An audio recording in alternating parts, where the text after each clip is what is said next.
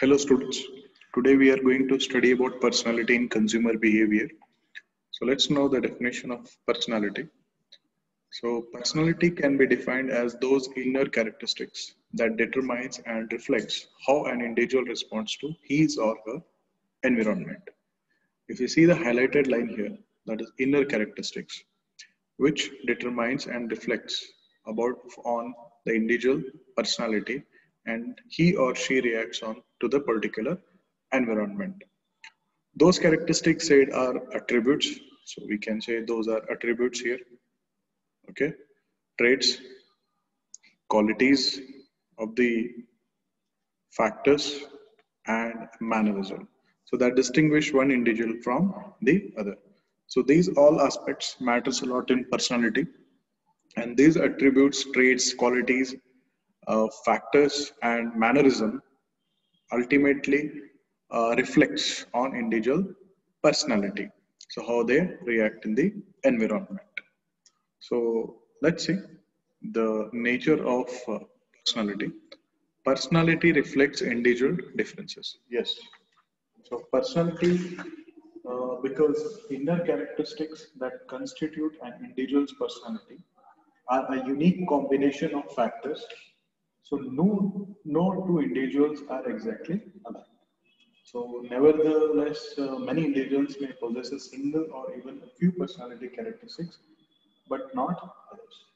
So every individual has their own personality and they are different in kind. Next is personality is consistent and enduring.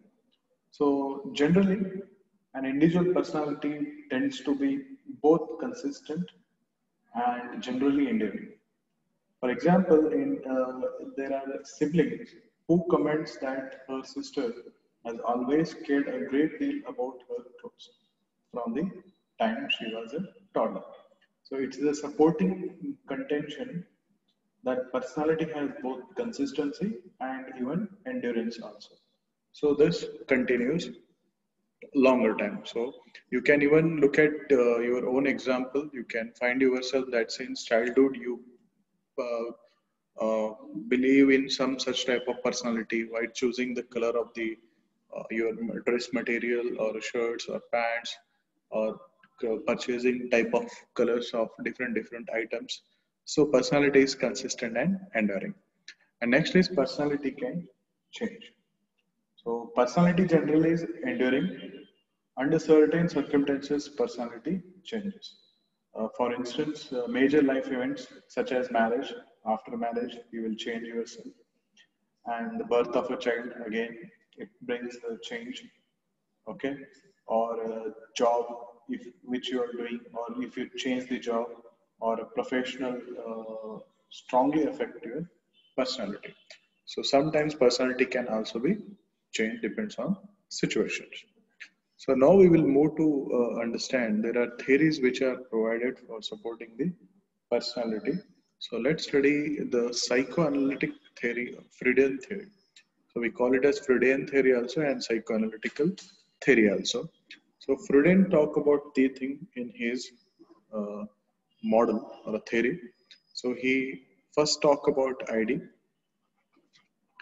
and then comes the superego, and then is the ego. So if you just see here, I want to do what I want to do that now. So immediate satisfaction. We will study the things in detail. If you look at superego, it's not right to do that. So here comes the beliefs and manners. Okay. And next ego, maybe we can compromise. Okay. Let's understand one by one. So what ID? So ID is responsible for primitive drives and urges. Okay, operating on the pleasure principle. So ID always work on pleasure principle.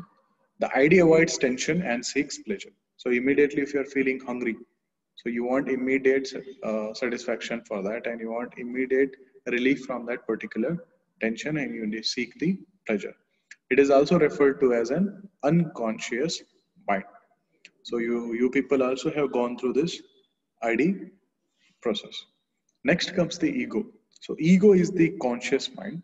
It operates on the reality principle. Okay. So the ego develops from the ID because there are limitations if the ID operates in the real world. So this is an important one. The ego develops from the ID because there are limitations if the ID operates in the real world. Okay. The ego is composed of perceptions, the whatever perception an individual is having, thoughts and memories and the feelings of the consumer or a personality. So it provides a person with a sense of identity and continuity. So here it plays an important role, that sense of identity and continuity. Okay.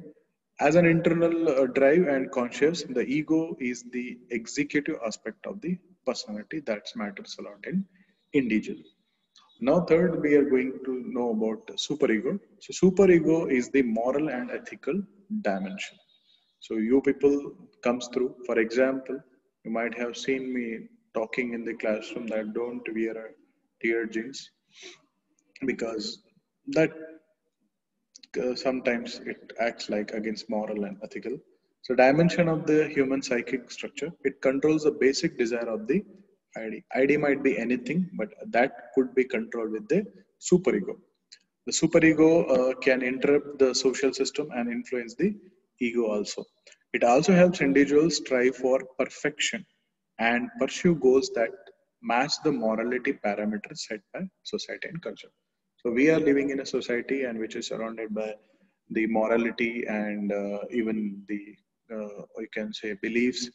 So according to that, this superego helps her to select those goods and services which will be accepted by the society and culture. So ID might go for anything, but superego and ego helps us to control it by morality and ethical dimension. Now let's move. So if you see here, the represented in the model are biological forces are ID, human consciousness is considered as an ego, and societal forces that we call a culture and society, so that fall under superego. So these three factors dictate personality development and they influence human motivation and needs. If you come to know the ID, okay, the ID we also already know, the ID uses the most primitive of thinking process. Basically biological urges. So example, if you say that I already mentioned, hunger, self-protection, that is immediate required, operate on the pleasure principle, okay, seeks pleasure and avoids pain that we have seen in the definition. I want what I want now, okay. And the idea operates completely at an unconscious level, so no direct contact with the reality. So these about ID. Now moving to the ego. The ego consists of a conscious faculty for perceiving and dealing intelligently with the reality. So we have seen in the definition and how actually ego works. So it works with the reality concept. The ego acts as a mediator between the ID and the superego. So superego talks about the morality, acceptance by the society and the culture, where ID is unconscious. So in between this, the ego acts. So the ego is partly conscious, deals with the demands of reality, and makes rational decision. Okay, where it comes to IT, there is no nothing. It's all about unconscious. But when it comes to ego, it is partly conscious and makes rational decision. Now moving to the superego.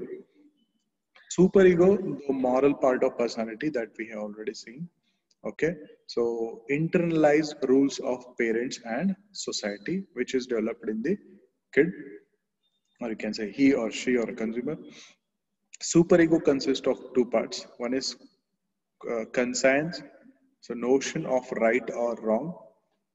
Ego ideal, how we ideally like to be. So these two aspects matters a lot in the superego. The superego constraint us from gratifying every impulse. Example, murder. Okay, because they are immoral and not because we might get be caught.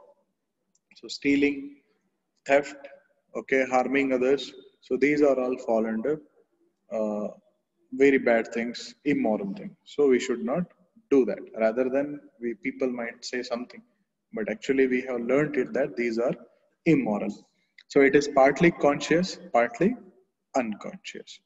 So we have discussed about the Freudian's theory. So I hope you have understand it.